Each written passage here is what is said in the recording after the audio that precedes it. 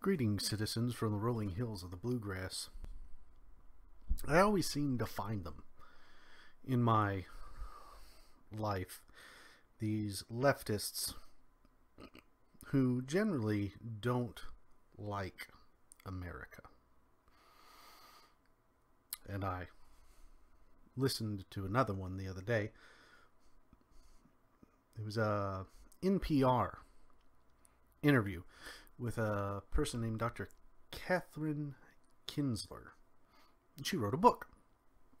And her book was about how accents and the way we perceive accents can change the way we view the people speaking. The name of the book is How You Say It. And of course, from the leftist bent that she was obviously coming from, in the interview, which I'll link to at NPR, it talks about how, like, the heroes in books, or the heroes in movies, TV shows, sorry, the book talks about this, is that they're generally given a standard accent. Now, it's a very strange term because there is no real standard accent for any people, except if you're in the West and you're comparing the standard accent to the one that we receive through the news, the non-regional diction accent, where they're trying to be as flat as possible. And if they were just giving straight news, that could be interesting, but it does make it feel a little impersonal. And it takes a whole lot of that non-regional diction training to totally wipe out an accent in someone. And even me, I can remember from my youngest times, if you saw family videos, I had a twang that would go well on a guitar. But there was one incident right before I went into college where I had a professor email me. I had asked a question, and apparently my grammar was just atrocious, that instead of sending back an email with the answer to my question, they began to dissect and pick apart everything I had written, and stated that if I wanted to be taken seriously, I needed to improve my grammar. It was kind of a punch in the face. And very quickly, I started to do everything I could to get rid of my accent. And as I've gotten older, I find myself catching words here and there that come in, and it's like, did I say for or fur? What did I do that for? What'd you do that for? And you find yourself, the faster you speak, the quicker you slide in to old habits. And that's interesting. That really is, because they play a two versions of Ruth Bader Ginsburg. One while she was arguing in front of the Supreme Court, being very prim and proper, and then one while she is justice on the Supreme Court, and you hear her Brooklyn accent come back into her speaking, because we're trying to be polite, proper, so that we can be taken seriously. Because again, like Bubba and Tyrone, the inner city accents, the boroughs of New York, they have their own tune that they speak to. And in some instances, it's not exactly the smartest sounding thing. Just like the twang in Eastern Kentucky, or out here in Western Kentucky, it's not quite what most city folk want to hear. And then that comes forward to now, where you're working with somebody. And that person is generally a leftist. Like I said, I normally find these people, and they kind of make the random comment, and you can tell that it's going to go in a direction because immediately the southern accent comes out. Now, this person is from the South. They've never lived anywhere else. But like me, they've made this effort to get rid of their accent. And yet, they try to put that accent down. And so anytime you need someone to sound uneducated or stupid, what accent do you put on? Well, for most people, it's going to be a Southern accent or a country accent.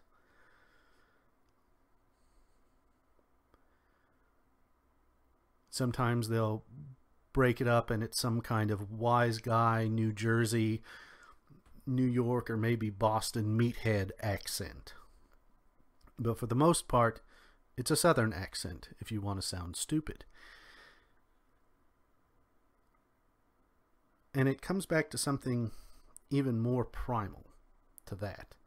Because that person stated, well, that's because it's English and we believe we are better than everybody else.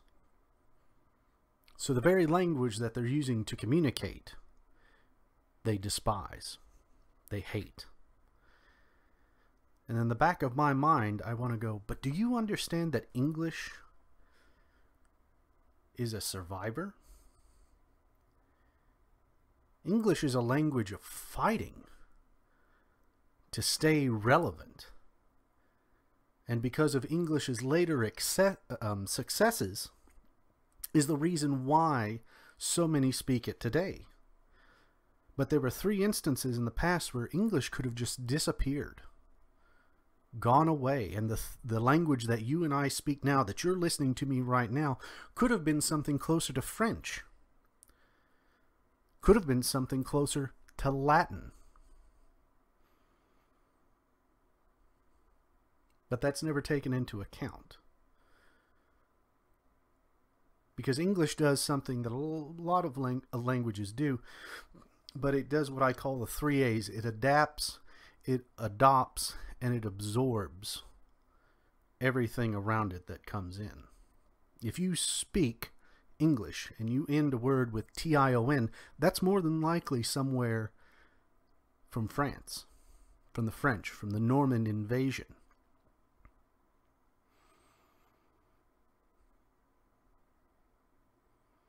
And if you're American, Australian, South African,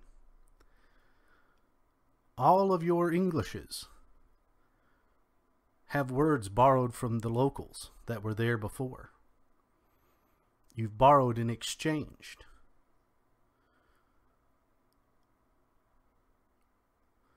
So hating on English is hating on the little guy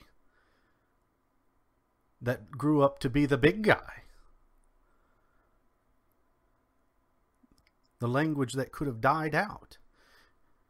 And there's several other sources, but there's a book by a man named Bill Bryson called The Mother Tongue, and that's where all of my interest started, was in that book.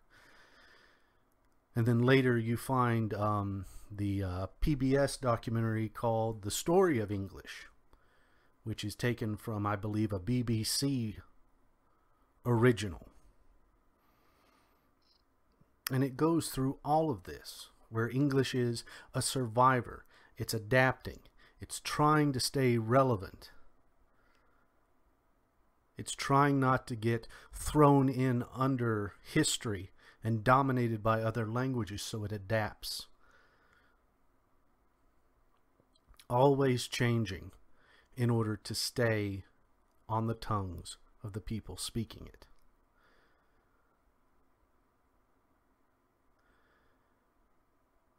And in Miss Kinzler's book, she talks about how if the protagonist speaks with that standard flat accent, then the villain is going to have an accent that is different. And it's never specifically spoken of, but you can get the idea of what she's getting at. It's probably more than likely a Hispanic accent or an Asian accent or the Russian accent. But they still speak English unless it's subtitled at the bottom.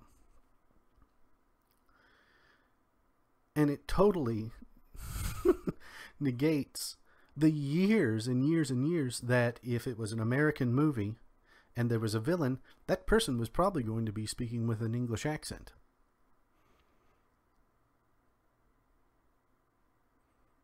So that angle of her book, saying that we put accents on minorities in order to vilify them, well, then you're going to have to go back to the Silver Age of movies and explain to me why every single one of those villains speaks with an English accent. It's, you know, for all of his current faults, the comedian Eddie Izzard talks about Star Wars and how it's full of destroyers and Death Stars, full of nothing but English-speaking actors.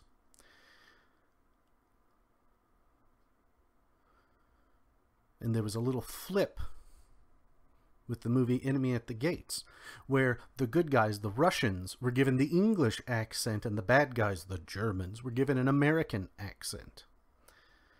There's a nice little flip there, kind of turning it around.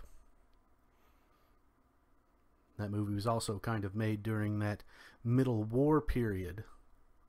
And so you can kind of read into the director a little bit there, but it's never been said. But you get the feeling that they're trying to make Americans out to be the villains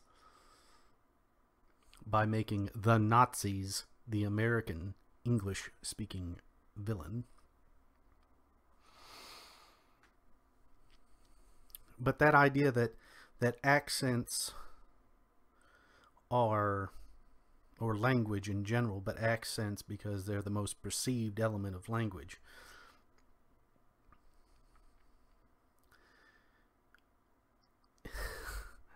denote villainy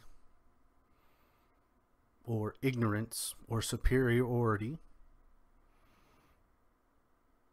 Well, that comes down from the academics, because they expect a certain type level of written and spoken language. And if you do not meet their level, well, then you are lesser.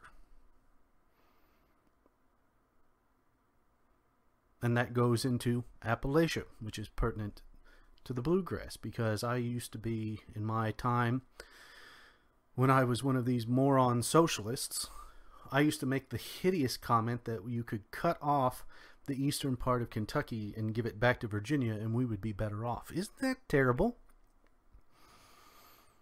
Isn't that awful that I was like that at one point? Because I did exactly what the Northerners did. Whenever they were trying to go through and find all the minorities that they could help, they honed in on Appalachia and its poverty, and it's terrible there. But what Appalachia needed was jobs and infrastructure. And instead, what they did, they went down there and they tried to destroy the language and the culture. Elocution studies for these poor Appalachian downtrodden yokels. They need us, the ivory tower academics, to come and help them, because listen to how they talk. My God, we must help them. And that was in the 70s. They came down and slowly started to try to chip away at these Appalachian towns in what they believed was good for the betterment of these people. But these people didn't need their accent. What they needed was jobs.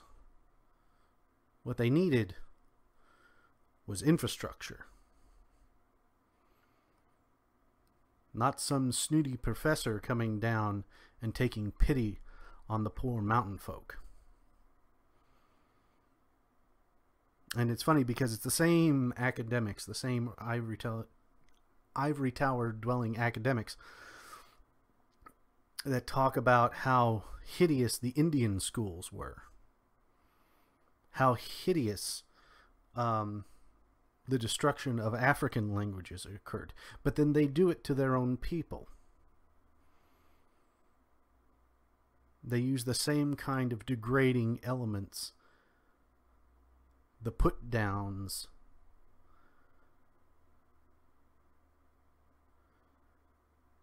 that the English did to the Welsh, to the Irish, that the Canadians and the Americans did to the Native Americans, the Indians, that the European powers did whenever they went into Africa and replaced those languages with French and English and German.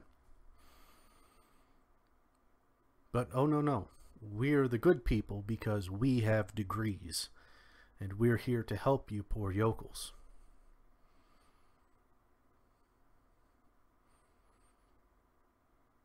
But we hate English, because English is spoken by white people, and white people are evil. They are devils. But we want to help these poor white people. Now, reason me that one. And again, it means it's all just about power. You turn hate into power. And that's where we are. Yet again, it all comes back to that. Who's in control?